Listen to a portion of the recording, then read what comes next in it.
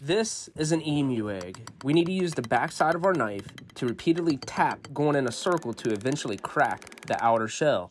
Now we pour it in a bowl, place it in the fridge until we are ready. To complement the emu egg, we're going to reverse sear 2 massive Wagyu tomahawks.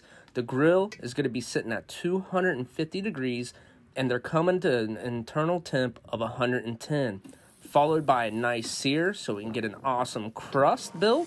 Time to scramble our egg, followed by a nice 10 to 12 minute rest on those tomahawks. Remove the bone and cut.